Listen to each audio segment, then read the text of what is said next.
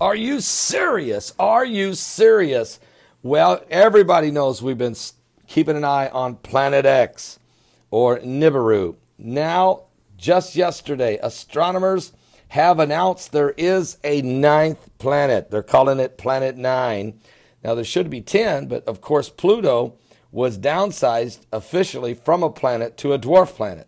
But a decade ago, a man by the name of Mike Brown helped get Pluto demoted from a planet to a mere dwarf planet.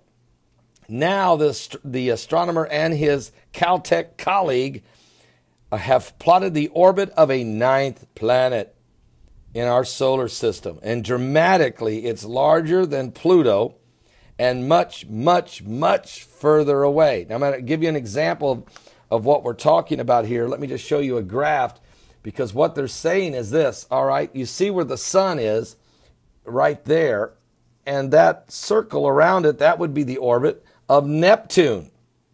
And of course, the Earth is way closer to the sun, and the Earth rotates or orbits around the sun once a year, where Neptune orbits around the sun, in comparison to that, 164 years. Every 164 years, Neptune gets around the sun. All right? What we're talking about, and of course, all these purple objects, this is the Kuiper objects.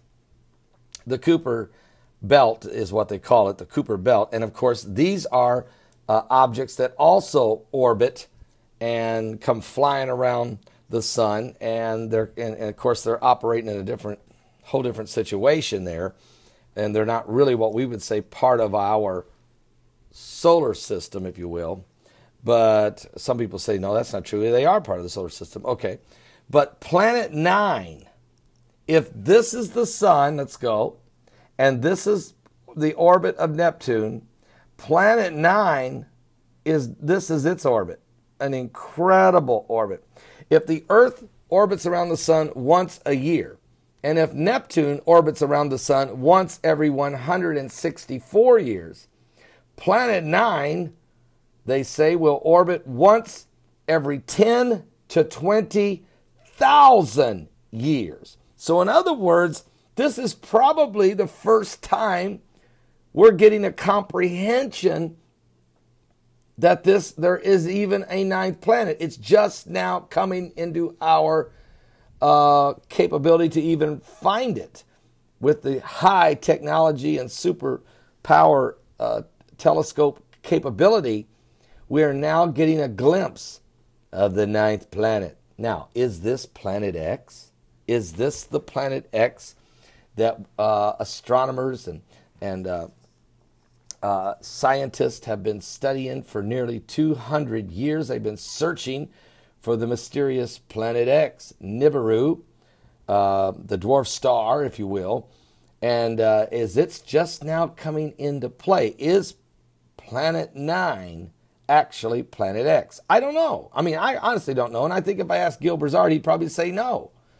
Because according to Gil Brazard's calculations, there's been 14 manifestations or sightings that have affected the Earth 14 times in the Bible, where we've had, whether it's Hezekiah's sundial going back 10 degrees, or the sun standing up for a total of 24 hours without going down in Joshua's longest day, or for 40 days, the prophet Jonah could point toward the heavens and say, God's going to destroy this city in 40 days, and they could see the sign of Jonah.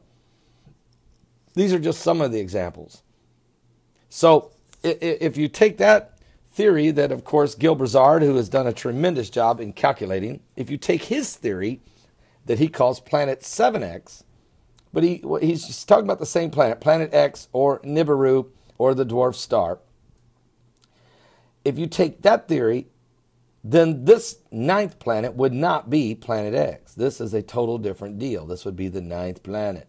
But what scientists are already telling us now is that all of the planets in our solar system are being affected by this ninth planet, or by something. Something is causing all of them.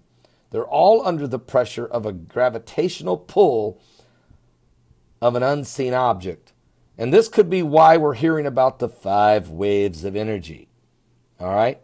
Because of the total gravitational pull. Something is behind the source. Something is the source of the waves. Something is causing the heavens to shake. And it's actually in your Bible, folks. I mean, to be honest with you, it is in the Bible. I'm going to read it for you. If you go into the book of into the Gospel of St. Luke in the 21st chapter, the Bible tells us of a couple things. Here's what it says. In Luke 21, verse 10, it says, "Nation shall rise against nation, and kingdom against kingdom, and great earthquakes shall be in divers places, and famines and pestilences, and fearful sights, and great signs shall there be from heaven."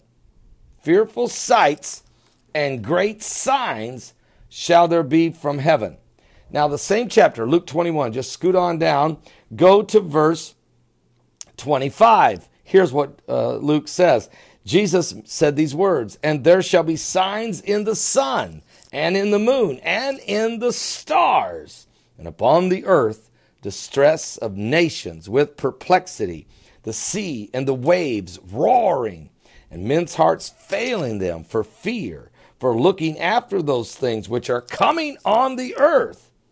For the powers of heaven shall be shaken." So what it's saying there is the heavens are going to be shaken. Is that your 5 waves of energy? And what's causing that energy? Is that your mysterious missing planet X, planet 7X, Nibiru? Or is it the 9th planet?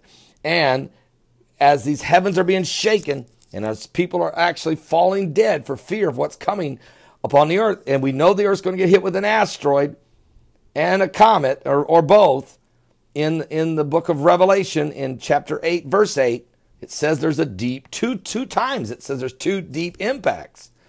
Well, they even call the second one wormwood, a star bringing radiation on the earth which poisons all the water. And the first one must be an asteroid that hits in the ocean and wipes out 1/3 of the marine animals and the fish of the sea, and destroys 1/3 of the ships in the oceans, and kills 1/3 of the, basically, folks, I mean, a ton of people on the earth. But here's what it was saying. Signs are going to be in the sun, the moon, the stars, all kinds of distress. Men are going to be falling dead for fear of what's coming on the earth. The powers of heaven are going to be shaken. But then verse 27, "And then shall they see the Son of Man coming in a cloud with power and great glory. And when these things begin to come to pass, look up, lift up your heads, for your redemption draweth nigh." So while some people will be looking up and falling dead for fear of what's coming on the earth, others, Christians, will be looking up, and they will be in glorified excitement of the fact that the Son of Man, Jesus Christ, is coming for the redeemed. Is this the 9th planet, planet 9, or is this planet X? I'll be back with more current world events and how they are relating to Bible prophecy in just a few moments. Give your life to Jesus Christ. We're running out of time. I will be trying to find out from Gil Brazard, is planet 9 planet X, or is this 2 different things? Are you serious? Are you serious?